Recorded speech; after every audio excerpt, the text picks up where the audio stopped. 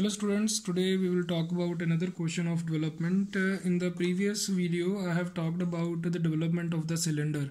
So today I will talk about the development of truncated cylinder. So in order to understand this problem, you first have to watch the development of a full cylinder. That means the previous video uploaded by me. Now let us understand this particular question. Now what he says in this question, a cylinder of dia 40 mm and height 50 mm is resting on its base. It is cut by a cutting plane inclined at 45 degree to horizontal and it bisects the axis of cylinder. Develop lateral surface of truncated cylinder. So the meaning of this is that we have a cylinder.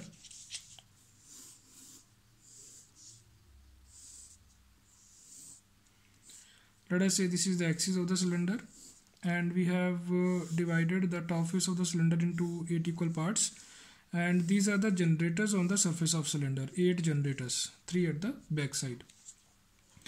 Now what he is saying that a cylinder is cut by a cutting plane inclined at 45 degree to horizontal and it bisects the axis of cylinder. So axis of the cylinder starts from the top face and the ends to the bottom face of the cylinder.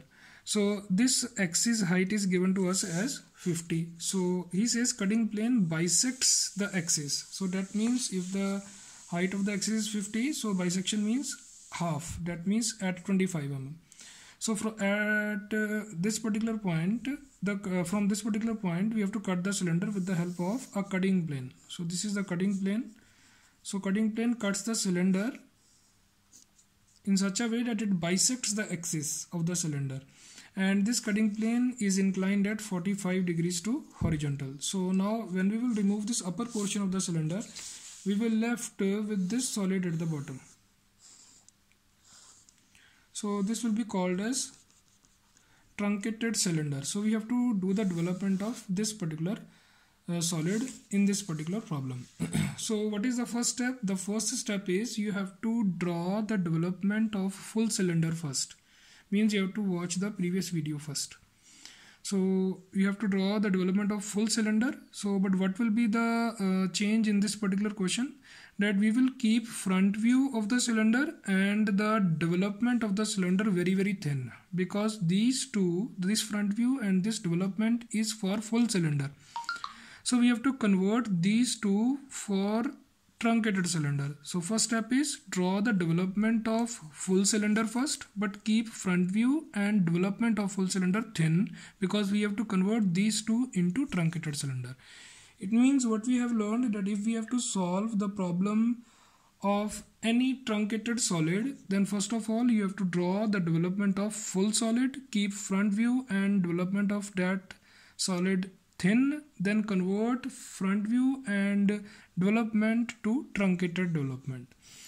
So I hope you have watched the previous video related to development of cylinder, and up to this particular step you have no doubt. So let us convert this solution into this particular answer, that is truncated cylinder. Now what we have to do next, we have to introduce a cutting plane. So what is the position of cutting plane mentioned? Inclined at 45 degree to horizontal and it bisects the axis. So let us show that cutting plane in the front view. So this is the axis. This is from this point to this point, it is 50. So let us bisect it. That means at 25 mm I will mark a point. So at 25 mm mark a point. Now at this particular point draw a small horizontal line, because we have to put a protector, and for protector we need a baseline. So this is small line, thin line. On that line put your protector and draw 45 degree angle. So 45 is here. Now join these points with a very thin line. The center, the bisection point and that point marked at 45 degree. Draw a thin line, or I should say convert that thin line into cutting plane line. So how we draw cutting plane line? It is a chain thin line, thick at ends, of either 10:1 or 6:1. I hope you all are aware about cutting plane line. We have learned this line in the previous chapters. So we have drawn cutting plane line. The starting point of the line and the last dash of the line is outside the front view, and it is 10 mm, 1 mm gap, 1 mm short dash, 1 mm gap, 10 mm, or you can use 6:1 as well. Now after this, what we will do, we will make the lower portion of the cylinder thick.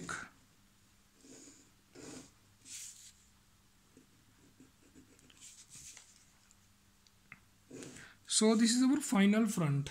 So we are saying that this thin portion of the cylinder is removed and we are left with only this particular solid which is shown thick. Now we have to do the development of this particular solid. So what is the next step? Next step is, let me make a little thick so that it should be visible in the video. Now we have to name the points or the intersections obtained between cutting plane and these generators. Fine. So this is the first intersection. Let me make these points bold for your understanding.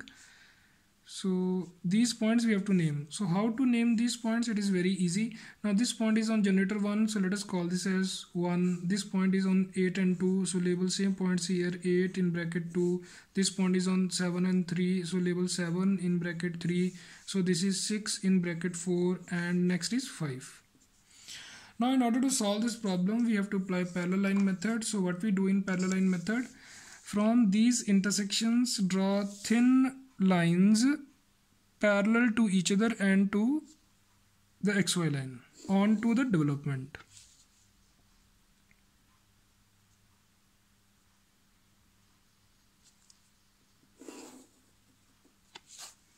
Remember, these lines must be very, very thin and scale should be parallel to the XY line.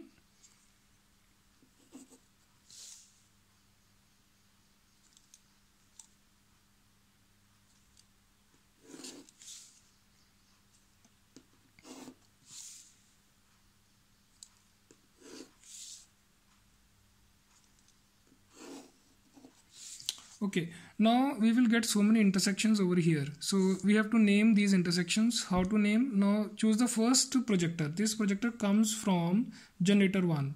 So when this projector intersects first generator over here, so label this point as 1. Now same projector intersects another generator over here which is also labeled as 1. So call this point also 1. Then pick the second generator, second projector. Second projector carries 2 points, 8 and 2. Now this projector, when it will intersect second generator, call that point as 2. Same projector has second point which is named as 8. So when the same projector intersects 8th generator, this point, so call that point as 8. Similarly, pick the third projector. It carries 2 points, 7 and 3. When this projector intersects 7th generator, this generator, so this one, 7th, call this as 7. When same projector intersects 3rd generator, so call this as point number 3. Similarly, this will be called as point number 4. Same projector intersects 6th generator, call it as 6. And the last projector comes from point number 5. So when it intersects 5th generator, call it point 5. Now we have to join these points with the freehand curve. So we have to draw a freehand curve, but remember we have to maintain the slope of the curve. So what you should do, you should join these points with the thin line first, dash line, so that our final answer should be correct without any errors. So you see, I have joined these points freehand with a thin line first. I have made path. So once you are sure that curve is smooth and slope is followed, then make this curve thick in a single stroke. Do not shade, do not use double stroke, just make it thick in a single stroke. So make this part of the development and this part of the development thick. Now you see, we are ready with our final answer. So the bottom part of course will be thick. So what we are trying to say that if you want to make a truncated cylinder for this particular data, then you need a sheet of 125.6 by 50. Then on that sheet draw this development, and we have kept this portion and this portion thin. Why? Because we are saying that cut that particular rectangular sheet along this curve, remove this thin portion of the sheet, then we will left with only this particular surface, and when you will fold this surface you will get a truncated cylinder given in this particular question. So I hope the procedure is clear to you, but in this case there are two more dimensions we have to add.